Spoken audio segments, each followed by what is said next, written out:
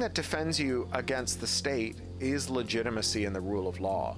That the state always has access to an all-powerful cryptanalysis tool, which is called rubber hose cryptanalysis, which is when they tie you to a chair and hit you with a rubber hose until you tell them what your passphrase is. It really doesn't matter how many bits you add to your key length or how strong your password is if there is no way to check the illegitimate exercise of state power.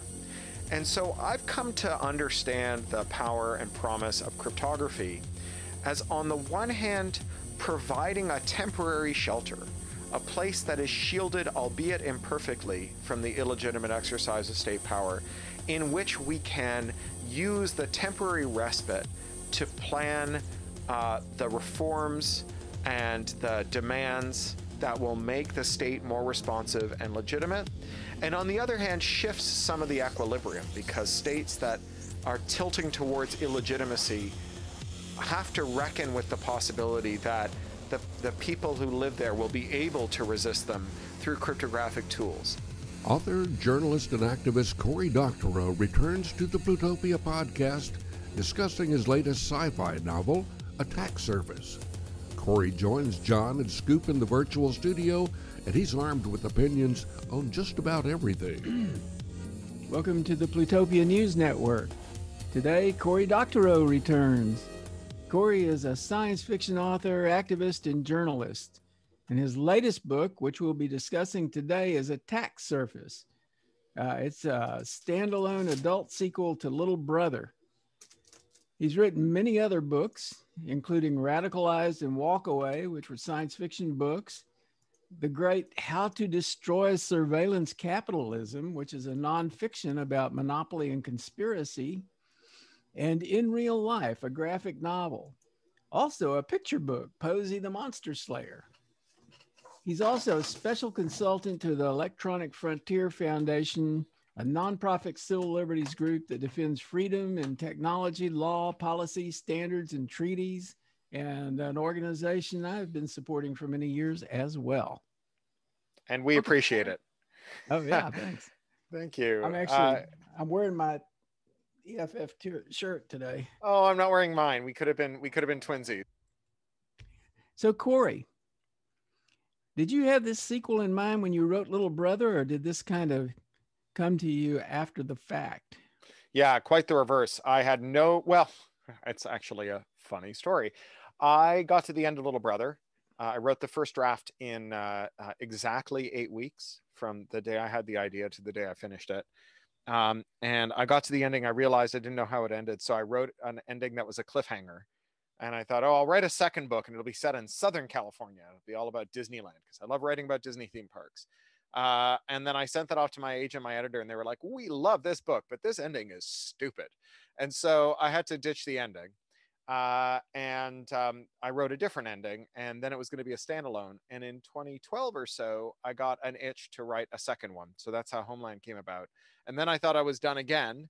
And then about, I guess, 2017, I had this idea to write a book that I was then calling Big Sister, that was about this character, Masha, who I'd become increasingly interested in since I started writing the series.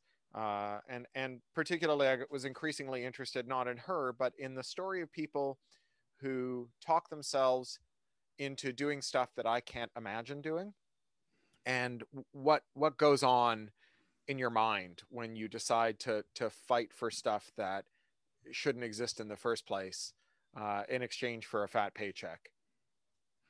And Masha is a great character. You're writing across gender there. Did you have any challenges in writing a really good three-dimensional female character? Well, I mean, John, as you know, all men have incredible insight into the inner lives of women. So it was no problem at all. Like, I hope you're right. I mean, so far, the women who have read this book have been kind about my treatment of this character. It is a dilemma for all writers, and particularly for writers who sit at the top of the privilege gradient. Do you acknowledge that as someone who sits at the top of the privilege gradient, you cannot really understand what life is like for people lower down on the curve, in which case you exclude them altogether from your work, which is not a great outcome for anybody? Or do you try to put yourself in their shoes, do your best, recruit sensitivity readers, and do all the other stuff that is necessary to try and dig into what that person's life is like? And so I, obviously opted for the latter. It's not the first time I've done this, although this book has more female main characters than most of the books I've written. I think that any of them, except for maybe the novella Unauthorized Bread, but it's pretty up there. There's this idea of the Bechdel test, where a book or a film is only even worthy of base consideration if there are at least one conversation in which two named female characters have a conversation about something other than a man. And I've been trying to make that the minimum standard that my work rises to for a while now. Cory, you use a lot of technology in the story that relates to existing technologies, unlike a lot of science fiction, which just comes up with some strange thing that is hard to believe. How much research went into developing these extensions of these technologies that you use in the story? Well, the work that I do is flips the research question on its head, because so much of both the policy work I do for EFF and the writing I do on tech and policy, I was co-editor of Boing Boing for 19 years. I still remain a co-owner of it.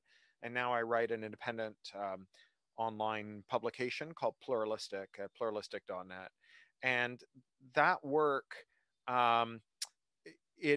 what it is it's a combination of activism and note-taking and synthesis, that whenever anything crosses my transom that seems like it is relevant to the wider questions that I'm interested in, I try and summarize what makes it interesting to me, and explaining that to a notional audience of strangers requires a rigor that simply making notes for yourself in a commonplace book doesn't really rise to.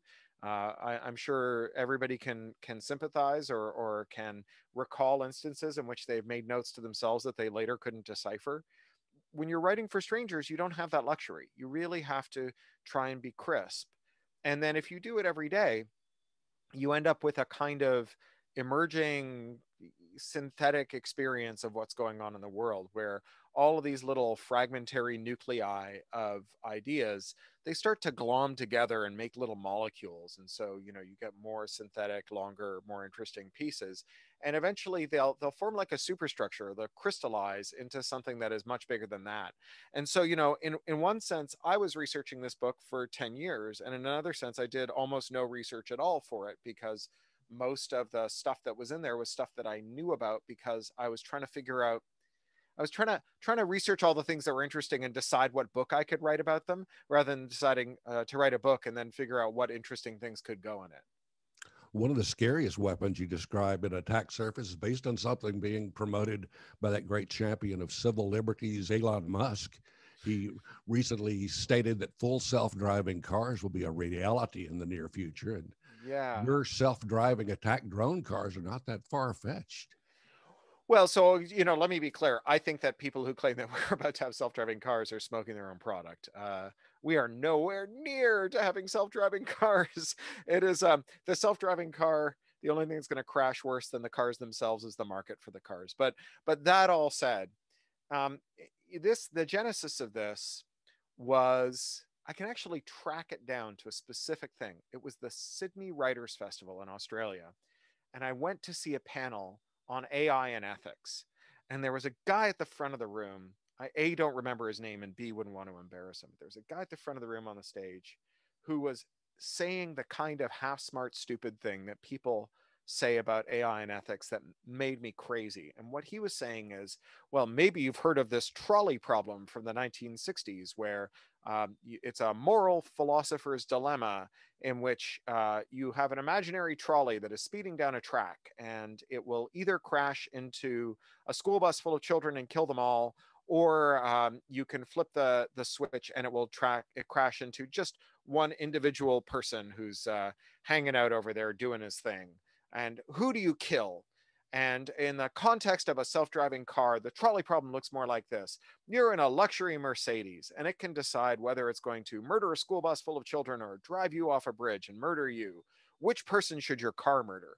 And the reason this drives me crazy is because the thing that is unspoken but happens before this this thought experiment unfolds is that the car is designed to murder its owner, and for some reason the owner is not able to reconfigure it so it doesn't ever murder them. So we're starting from the premise that this is a car that allows third parties to set potentially lethal policy on it that kills the person inside of it. And by design, the car cannot be overridden by the person who is about to die so that it never kills them.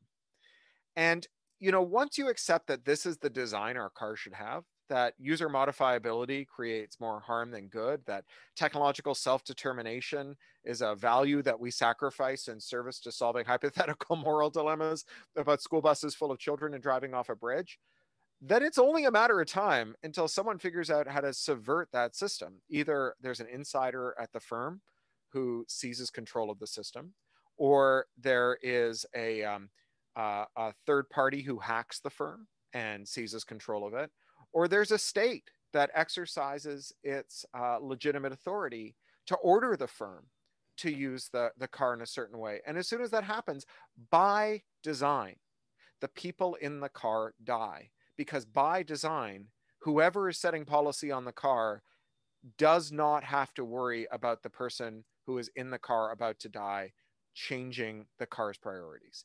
And that is like a manifestly terrible idea on its face, and shame on anyone who thinks it's a good one. So your murder cars all have DRM and back doors. Yeah, well, DRM, in a sense, a DRM is a backdoor, right? So first of all, DRM is always a backdoor in the sense that DRM has to be able to run in user space, in spaces that users can't access. And if there's an icon on your desktop that says DRM, you'll just drag that shit into the trash, right? The thing that DRM has to do is hide how it works from users and stop users from tampering with it.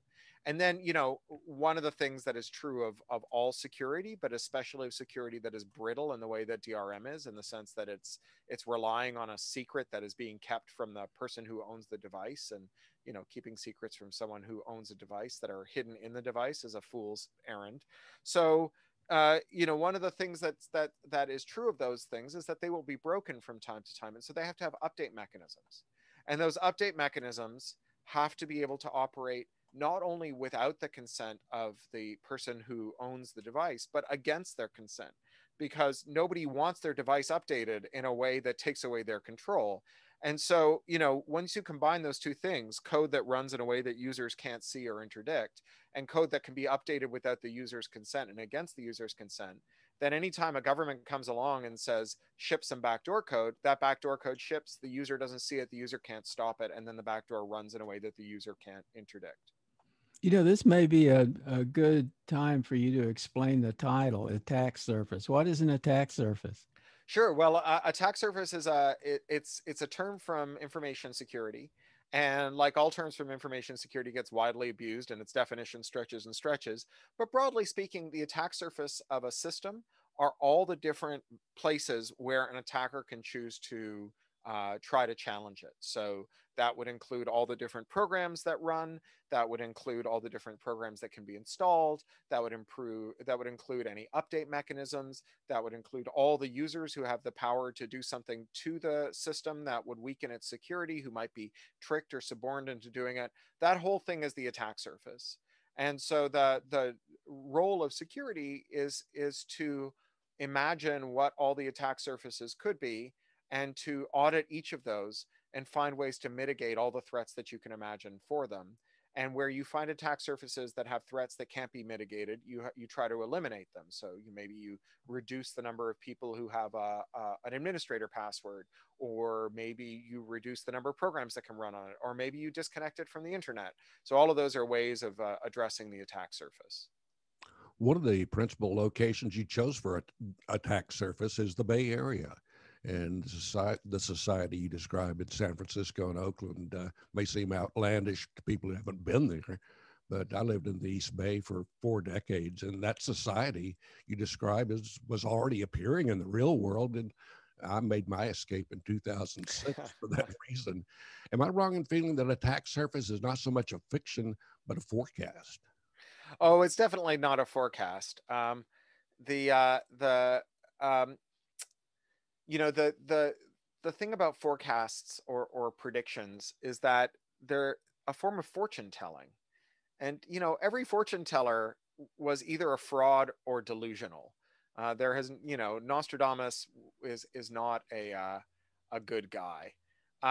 You know, and so I would say that rather it's a series of observations.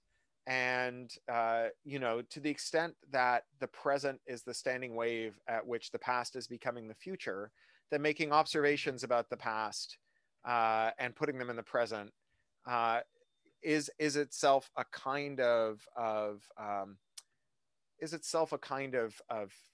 prediction, or at least something that is futuristic in and of itself. You know, setting the book in the Bay Area in the first place, because the first book, Little Brother, is the reason it's set in the Bay Area, was driven in part by a desire to tell a war on terror, G.W. Bush era story about a terrorist attack that takes place in a city like New York that the right hated until it gave them a pretense for demanding an endless war, for demanding, you know, a bloody revenge. You know, prior to the 9/11 attacks, if you'd asked the average Bush Republican what they thought of New York, they'd have said it was Sodom and Gomorrah, and the best favor we could do to America and its morals is burn it to the ground. But, you know, let Osama bin Laden send a couple of his friends to fly jets into it, and all of a sudden everybody is tearing at their breast and declaring themselves to be a New Yorker. And I couldn't imagine a city that was more like that than San Francisco, right? A city that was even more viewed as a modern Sodom and Gomorrah by the Bushies than San Francisco. And so I thought, you know, what better way to heighten the contradictions than to tell a story about the pretense that drives revenge and imperialism than to have its instigating event take place in the city of San Francisco, which, you know, frankly, the entire far-right evangelical population of America had been praying fervently to drop into the ocean since the rise of the moral majority. And, you know, by the time we get to the 2020s and this story, San Francisco has got this chewy and contradictory nature in that it is full of techies who profess a kind of liberalism, but whose industry and whose members are building the tools of surveillance and control, and who have fallen in love with technology because of the way that it freed them from authority exercised by third parties. You know, the kind of core experience of a technologist is to first experience the liberating power of expressing your wishes in extremely precise ways, such that a computer can turn them into a program that it runs over and over again cheerfully forever, and then discovering a network that allows you to take that embodiment of your will and share it around the world so that everybody in the world can run it. It's not like perfecting a brownie recipe and sharing it. It's like making a self-replicating brownie machine that makes your brownies perfectly every time and can be given away for free to as many people as you want, and then they can pass it on too. And then you know, the third stage of the technologist journey is discovering the communities who know the words for the things you've never been able to put into language, who feel the things that you never knew you felt, and finding in that community and fellowship a new kind of world. We should give a shout out to Oakland, which is just across the bay and where all the lefties live. Well, that's where the main action takes place. Yeah, exactly. And there's a lot of scary surveillance in the book, and a lot of talk about countermeasures for surveillance. And I'm just kind of wondering, is this something like right now today that activists and journalists should be worrying about in a big way? Should they be trying to figure out how to take the right steps? Should they be following some of the advice that Masha gives in the book? Well, you know, I've had a complicated relationship with personal security. and with operational security and with the kind of cypherpunk ideal, which I think at its core, the cypherpunk ideal is that the illegitimate exercise of power by the state is something that we'll never be able to fully free ourselves from. And so instead, what we need to do is build a cryptographically secured demimonde that exists within the state, alongside the state, where our superior code makes their inferior laws irrelevant. And, you know, certainly my first impressions of the cypherpunk movement, I found that a very thrilling and inspiring idea. I mean, I literally picked up the cypherpunk issue of Wired magazine, which was, I think, the second issue. I think the first one was the one with Bruce Sterling on the cover. Yeah, it And was the second issue. It had yeah, the bunch of John, cypherpunks on with the John cover. Gilmore on the cover. And I took the Greyhound bus to the University of Waterloo from Toronto. I was going to university there and commuting a couple of days a week. And I read it on the Greyhound bus. And I just read Bruce's, the transcript of Bruce's speech to the Computer Game Developers Conference on being thoroughly weird and being spiky and not well-rounded and so on.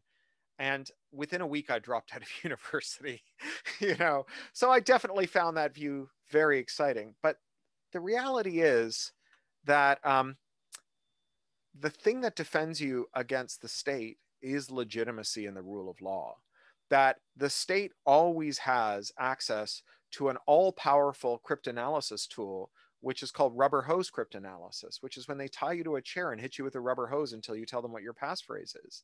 It really doesn't matter how many bits you add to your key length or how strong your password is if there is no way to check the illegitimate exercise of state power. And so I've come to understand the power and promise of cryptography as, on the one hand, providing a temporary shelter, a place that is shielded, albeit imperfectly, from the illegitimate exercise of state power, in which we can use the temporary respite to plan the reforms and the demands that will make the state more responsive and legitimate. And on the other hand, shifts some of the equilibrium, because states that are tilting towards illegitimacy have to reckon with the possibility that the people who live there will be able to resist them through cryptographic tools. And that, you know, if you are a journalist or if you're an activist, you should absolutely take advantage of good operational security advice. I mean, the Electronic Frontier Foundation's Surveillance Self-Defense Kit is a great place to start. But you shouldn't expect that that's the end, right? That's where you start, not where it finishes. Where it finishes is with the work of activists and journalists, holding power to account, insisting on legitimacy, insisting on democracy and the rule of law. And anything less than that is not going to be successful in the long term. So just to mention, in the book, the protagonist, Masha, is actually sort of working for the dark side, but also trying to help the light side, you might say, to kind of balance things out. And I just want to read a little quote here where she says, "Why did all the idealists in my life have to be so committed to personally making a difference rather than finding a comfortable place from which to watch the great forces of historic inevitability play out?" I mean, there's a lot of ethical conflict going on within Masha and within her head. And I just wonder if that's something that you yourself have been feeling, these kinds of ethical conflicts. Well, look, 2020, you know, the temptation to just sit this one out because it's so overwhelming is all powerful and pervasive. And I have to tell you, I haven't taken a day off, not a Saturday, not a Sunday, since March, since the lockdown. And it's getting to me. I just scheduled some time off, but I couldn't do it immediately because I got too much important stuff to do, that where I have found a way that I can make a difference in the world, and I'm going to do it. God damn it. And it is a hard challenge to figure out when you need to take a break because you're undermining your own efficacy by not taking care of yourself, and when you need to push forward because everything is on fire and things are terrible and there are so many people who have it worse than you. And if you were in their shoes and you were watching someone in your shoes who had it so much better than they did, would you forgive them for engaging in self-care, or would you expect them to move heaven and earth to help them and the people they love? Yeah, and it's hard for us to figure out just what we can do. You have a voice that's amplified somewhat, and that's great, and we do to an extent too. But I can tell you that there have been many nights that I've said, I'm not gonna watch the news tomorrow. I'm not gonna touch my phone. And you know what the first thing I do in the morning is? I pick up my phone and start reading the news. It's hard to get away from it. Yeah, I mean, that's my plan for my break.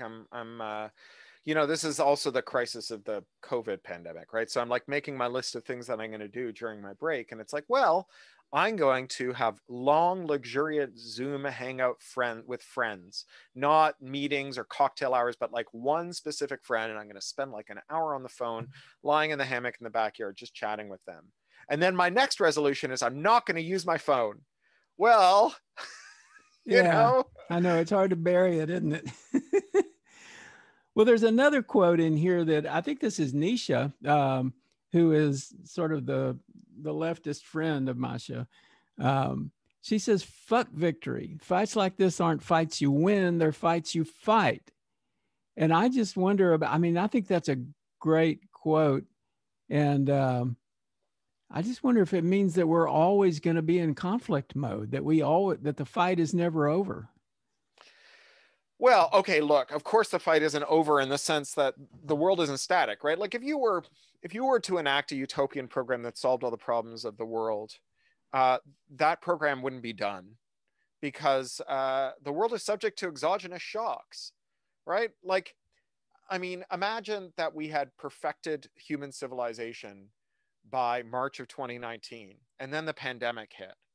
We'd still have to struggle because the system that is perfect for a world without a pandemic is not perfect for the world that does have a pandemic. And you know what? There's no obvious perfect adaptation, which means that people of goodwill who all agree on what the end goal should be are going to have irreconcilable differences on how to arrive at it.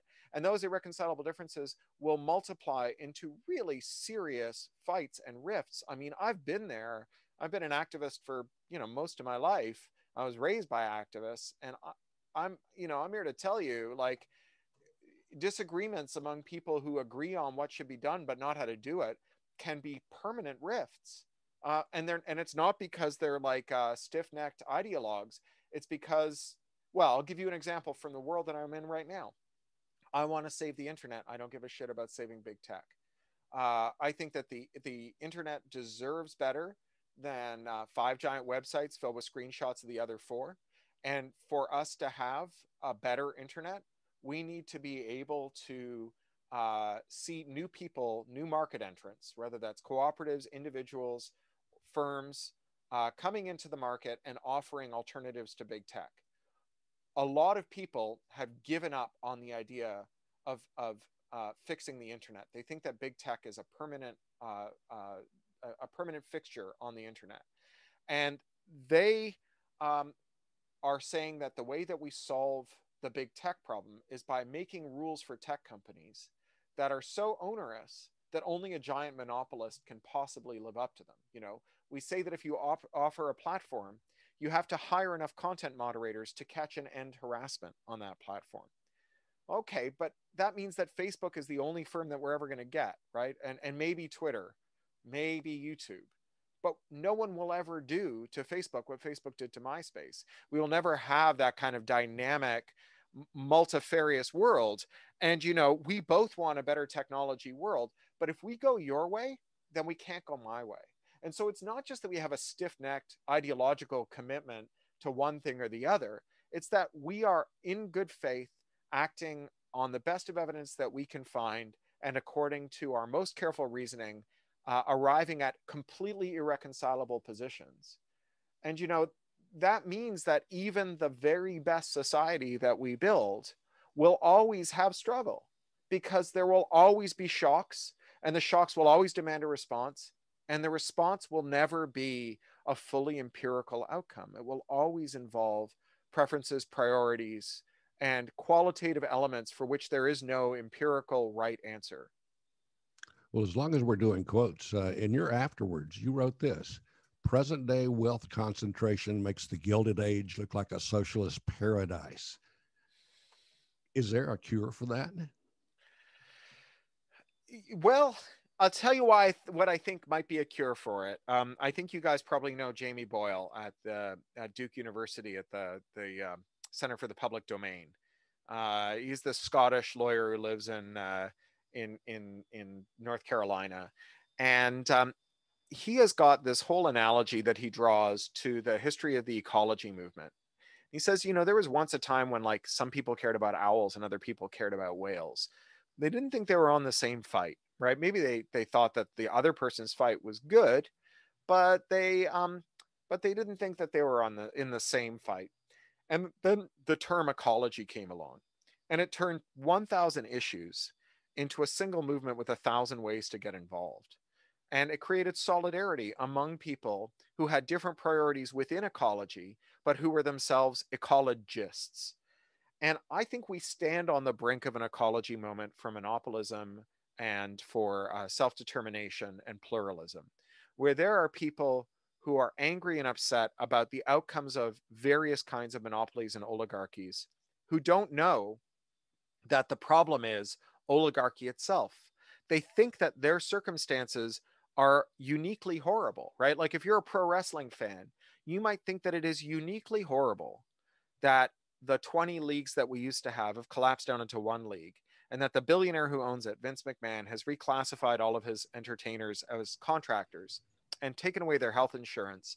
And now they're all dying of work-related injuries in their 50s, and they have no insurance, and they're begging on GoFundMe for pennies so they can die with dignity, right? But you're not angry about wrestling. Vince McMahon is not an evil super genius. He is an ordinary sociopathic mediocrity, acting in exactly the same way that all those people who wonder why the GM plant in their city shut down, and or GE plant in their city shut down, and why GE now buys its light bulbs from Chinese subcontractors, are scarred by that, right?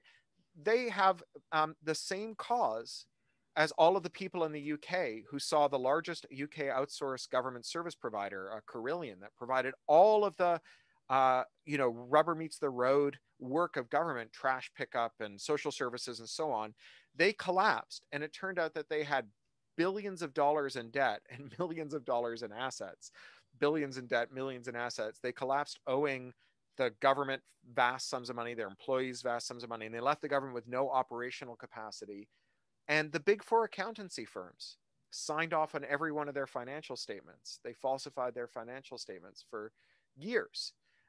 And you might think that you're pissed off about corruption in the accounting industry, but you're really pissed off about monopoly. You might think that you're pissed off that there's only 2 brewing companies, or 1 eyewear company, or 4 movie studios, or 3 record labels, or 5 publishers, or 2 brewers. But what you're really pissed off is about monopoly.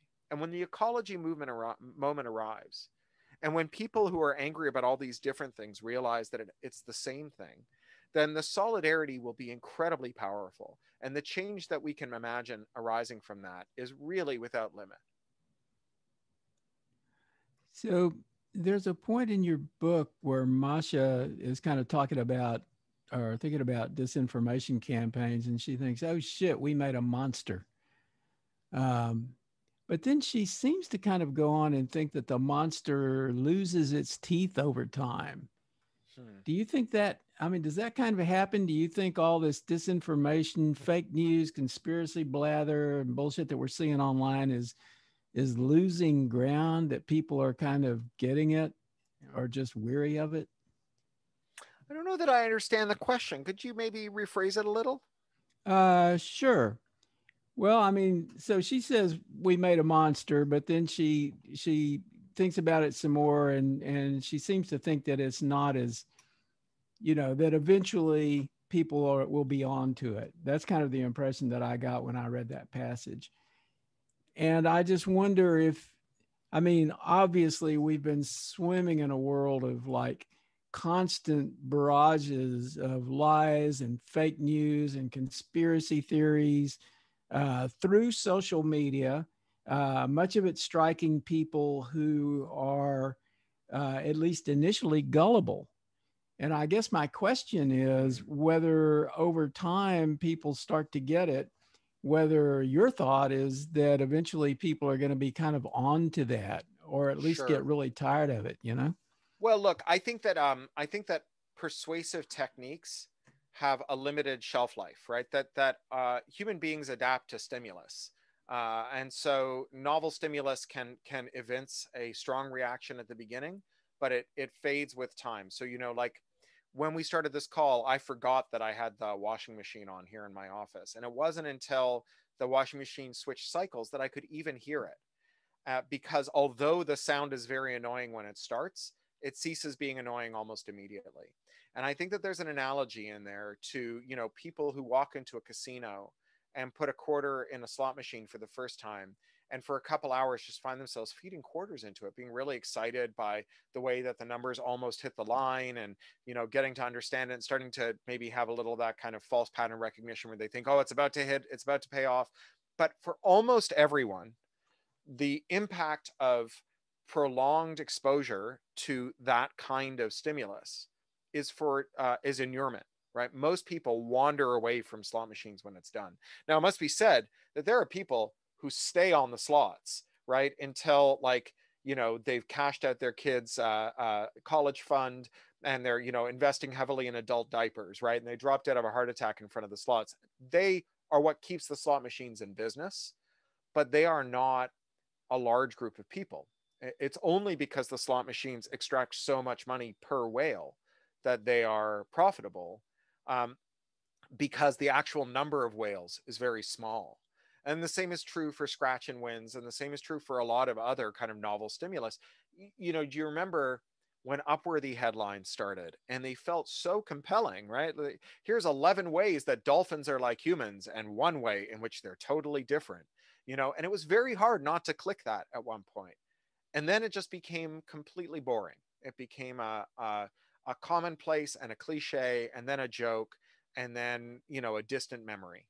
And it's because the number of people or the number of dollars that you get per click from an Upworthy headline is so small that the number of people who remain vulnerable to it, that Six Sigma of vulnerability, do not sustain an Upworthy style business model. It's the same thing that happened with Zynga and Farmville, right? There are people who are as addicted to Farmville as we all were when it first launched. There's just not enough of them to sustain Farmville. Because the actual revenue per user is so small in Farmville, you actually need a lot of people to stay addicted. I mean, I guess it's a version of you can fool some of the people some of the time, and all of the people, blah, blah, blah, but you can't fool all the people all the time. That over time, we become inured. And so I think that a lot of the tactics that are used to convince us will fade over time. Whether there will be new tactics, I'm sure there will be, and whether they will find the same people being vulnerable, or whether they'll be as long-lived and sturdy as the existing disinformation tactics have been, it remains to be seen. But I am confident in saying that the current generation of persuasion, manipulation, and control techniques will fade with time. It's a separate question we talk about kids, because they haven't had a chance to build up those attentional calluses. So they get, they get all of they're like a time traveler showing up from the past with no antibodies, in an environment in which there is, every imaginable evolved pathogen floating around and attacking them. But for the median person, I think that we will mostly become inured to most of those tactics. Yeah, it's making me think about how Q seems to have lost some of its gloss. And apparently, some people think that Ron Watkins was Q, the guy that was kind of like running the system. What was it? It wasn't 8chan. It was 8kun. Yeah, 8kun. Apparently, Ron Watkins got really sick of what he was doing and decided to go off and build furniture or something like that. And he may have been, Q, or maybe his dad was Q or whatever. Right. But whatever the case, the Q drops stopped coming. And I haven't heard more about this in a few days, but I had heard that the Q drops had stopped for a long enough period of time that the people who were sort of in the cult were starting to question whether they had been duped in the first place, you know? I bet we'll see I think the tactic hasn't played out though. So that's a slightly different phenomenon. That's the referee getting tired of the game. The dungeon master got tired and folded up his screen and took his polyhedral dice and went home. But there's still a lot of people hungry to play D&D. And so there will be more people who engage this facility. I mean, I think all the people who've written about the connections between ARGs and Q are really onto something. I remember, maybe you were even there going to the O'Reilly Emerging Tech Conference, probably in San Diego by that point, and hearing people like Elon Lee talk about their experience building alternative reality games, and saying like we would make mistakes, we'd forget stuff, and our users would find a way in which that stuff could be fit into the game, and they would write it into the game. And that was very powerful for them, and the game masters were watching what the users came up with. So I remember them saying that in the AI game they left in some fragments of pseudocode, and the users backformed a full programming language out of those fragments, which they then started writing code in for the game, which they then started dropping more code samples in for the game, as if the people who had backformed this programming language had actually solved the riddle of what the whole programming language should be, when in fact there was no riddle. The riddle only came into existence when they decided that there must be a riddle and went ahead and solved it. And so that model is basically what happens with Q. Right. I gave a talk last week where I talked about how we are trained so well to suspend disbelief, partly through exposure to all kinds of fictions and, just all the various exercises we go through, where the willing suspension of disbelief is a big part of it. And that we have suspended disbelief so readily for so long that we just do it probably more readily than we should. Yeah. Well, I think that's absolutely the case, but I think there's something slightly different going on here, which is that there is a cult leader, right? Whoever Q is, or whatever people Q are, who has figured out how to tap into the same intrinsically pleasurable experience of collectively trying to find meaning out of a mixture of random noise and real world, planned, deliberate riddle making. And the combination of the community, the camaraderie, the puzzle solving, the imaginative elements of it is itself extremely compelling. And then you throw in the in-group, out-group political stuff, the culture war stuff, and it becomes clearly very powerful. Again, I think that it's likely that the power is of limited duration, that it's got a sell-by date, that while there will be some people who are really susceptible over the long term, that there won't be enough of them to sustain it as a mass cultural phenomenon. It'll become something off in the fringes, like Second Life or ballet, something that a small number of people really, really care about, and that most people don't, and it ceases to be a kind of cultural force and instead is like just a peripheral community. It all sounds a bit like Star Wars fan fiction. George Lucas has stopped writing, but the stories keep coming out of nowhere, and it's a very similar kind of phenomenon. Yeah, although I think actually fan fiction is slightly different again.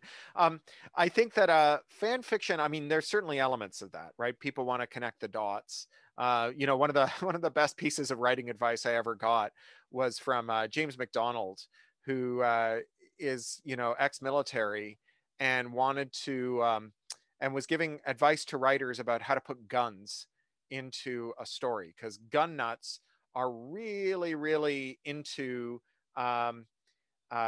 figuring out what's wrong with your portrayal of guns. It's like a hobby for gun nuts. And he said, look, if you want to really engage gun nuts and make them very happy, whenever you mention a gun, put the word modified in front of it, right? He snapped off 3 quick rounds with his modified Walther PPK. They will then go to enormous lengths to figure out what amazingly cool, knowledgeable thing you have done to make your modified Walther PPK work that way, and will attribute to you enormous knowledge and sensitivity and creativity in the realm of fictional firearms. So that's kind of what I'm talking about. I think with fanfic, it's a little different. I think that the way that we have an aesthetic experience of fiction, the reason that like the imaginary plight of people who never lived, never died, never suffered anything, and don't exist and are therefore totally inconsequential. The reason that that plight actually grips us is because we have an unconscious and automatic process by which we try to build models of the people we know and the people we encounter in our minds so that we can predict what they might do. You know, if you try to imagine what your mom would say about the state of your room, even if your mom's not alive, you can probably imagine that because you've got a kind of model of who she is. And we build that model up automatically. We build it without any kind of conscious intervention. And to the extent that a book works, right, the reason we have an aesthetic response, the reason we have a limbic response, and we laugh and we cry and we gasp and we cheer for imaginary people doing inconsequential things, is because this naive, automatic, deep-seated part of our mind that models other people is subjecting our models to the plight of the imaginary person, and that is how we experience empathy for them. And I think that in the same way that you can imagine what your mom might say today if she were here, even though she's dead, if she's dead, you can imagine what a fictional character might do or say in this world today, even though the book has been closed, because the model is not cycled out. It might lose fidelity over time as it has failed to be refreshed with new information, but the model lives on, irrespective of whether it's about a real person or an imaginary person, a live person or a dead person. You know, you might hear stories from your friend about his college buddy, Crazy Joey. You've never met Crazy Joey, but you've heard so many stories. You've got a whole model of Crazy Joey, and you can probably imagine what Crazy Joey would do in a circumstance, even though you've never met him. And so in that same way, fanfic is the imagined continued existence of someone who you had to turn into a semi-autonomous, subconsciously created model. Otherwise, the story would have just been a 5-finger exercise, right? Would have just been imaginary things happening to inconsequential people. Helps if I punch the right button here. I hear you. I'm going to throw something else at you from your afterward. You said that you wrote that you cut 40,000 words. Yeah. Story. Is there a chance some of those 40,000 will appear in some future work? Nah, I cut it. The book was way too long and I was really struggling. I actually worked with an outside editor to get that to happen, Juliet Ullman. And she had a great idea. So the original conception of the story is that Masha had a lover in the post-Soviet republic that she starts off in, a guy who's a resistance leader who, you know, at night she helps the state spy on him, or by day she helps the state spy on him, by night she helps him evade the surveillance. And you know, the contradiction of this is one of the things that drives her out of the country and breaks up their relationship. And she spends some time on her way back to America in Berlin, where she meets this sidekick character, Christina, who then accompanies her to America. And they go off and they do a bunch of stuff in America together. And so she is in this mentorship relationship with this young woman, even as she's exploring her relationship as the protege of these 2 older women who are surveillance people. One is an ex-German, East German surveillance colonel, and the other one's an ex-US military surveillance operative. And so it's about like heightening those contradictions or those contrasts between her role as a protege and her role as a mentor, and the way that women mentor one another and the way that they replicate the kind of worst aspects of toxic masculinity sometimes in those mentorship relationships, all of that stuff. And Juliet was like, I've got a great idea to make this book a lot shorter. Lose the boyfriend altogether. Make Christina the sidekick, make her into the rebel back in the post-Soviet Republic. Have Masha leave her behind and have that protege mentor relationship take place across the ocean from this great distance, with all of the peril that implies, where you are worried about someone who you can't be engaged with, who you can't help directly. And that will heighten the drama and also shave off 40,000 words, both of which turned out to be true, I think. Was it a little bit painful, though, to kill off basically those words that you had spent so much time creating?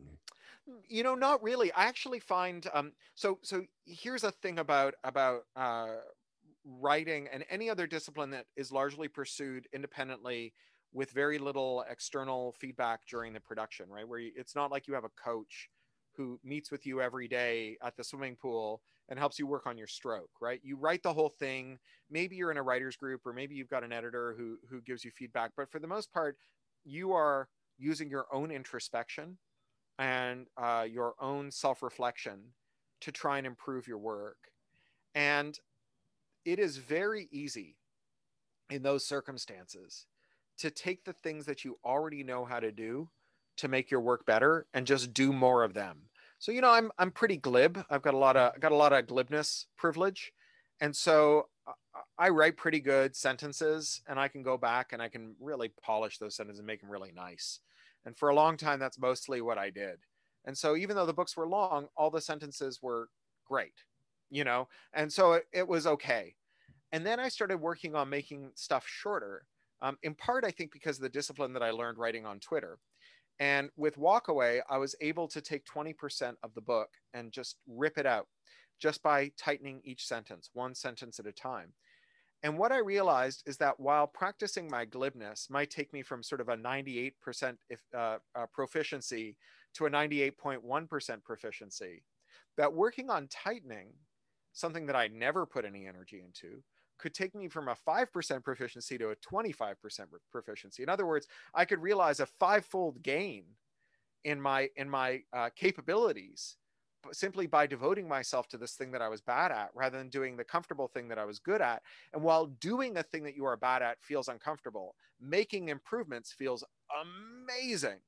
And so the actual lived experience of cutting those words was amazing, because I came away from it having become a much better writer, right? Having taken an area of weakness and shored it up enormously. It's still not my strength, right? But it is now like a moderately developed skill that I can work on some more.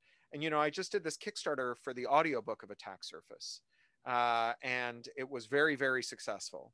My publisher didn't want to pay me for the audiobook rights to Attack Surface because I won't allow DRM on my work, which means it can't be sold on Audible or on iTunes, which is the 95% of the market. Sure. And so I decided I'd record it myself. I got Amber Benson from Buffy to go into this wonderful studio with this amazing director, Skyboat Media, and Cassandra DeQuare, and then my brilliant sound editor, John Taylor Williams, who does my podcast every week, edited and mixed it down.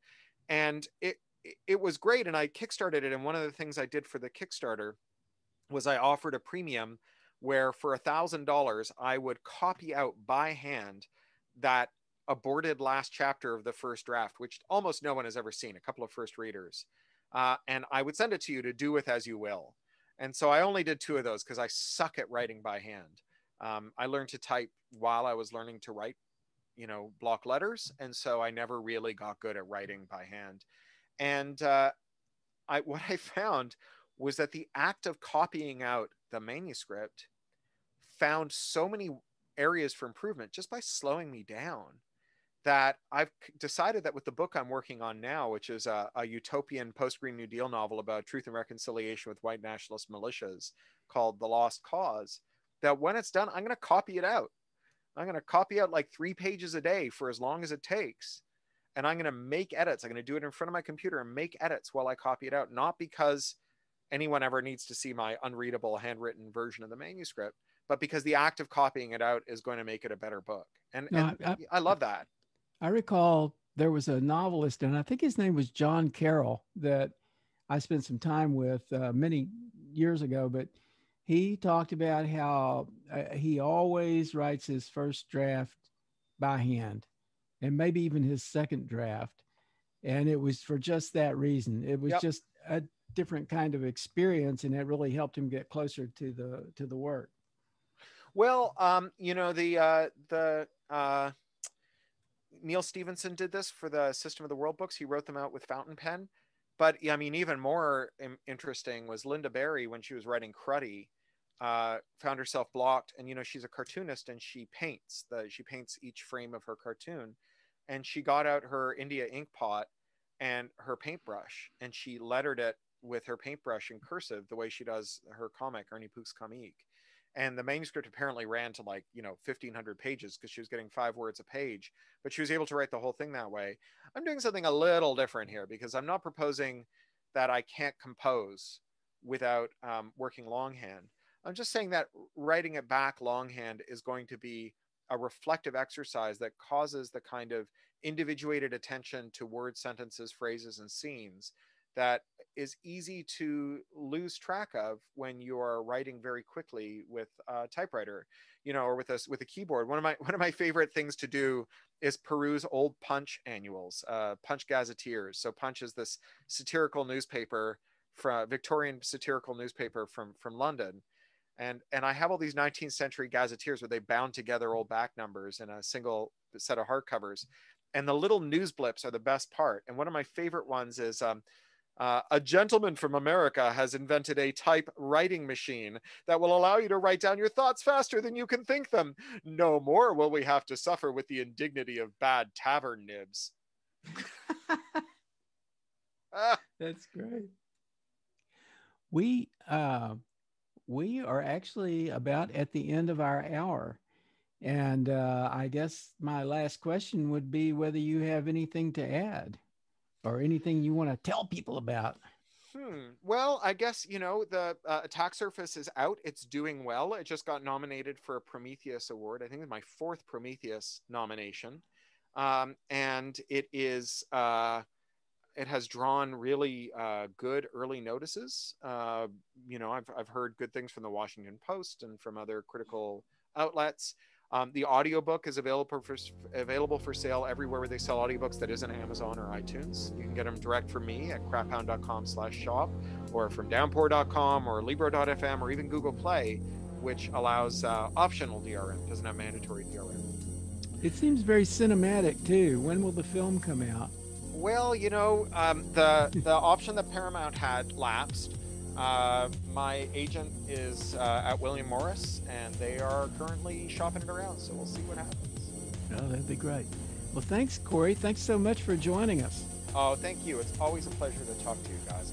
You can follow the Plutopia News Network at plutopia.io. On Facebook, go to @Plutopia News. On Twitter, it's @Plutopia. With John Lubkowski, I'm Scoop Sweeney. This is the Plutopia News Network, 20 minutes into the future.